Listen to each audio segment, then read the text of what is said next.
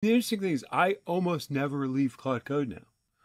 That I Yeah. do everything in Claude Code, and then I just export the product to Markdown or PowerPoint or whatever. This is where I have to give you huge credit for being right, which is for a while, I don't understand why data analysts have to be coding apps. Even if I could code an app, what would I code?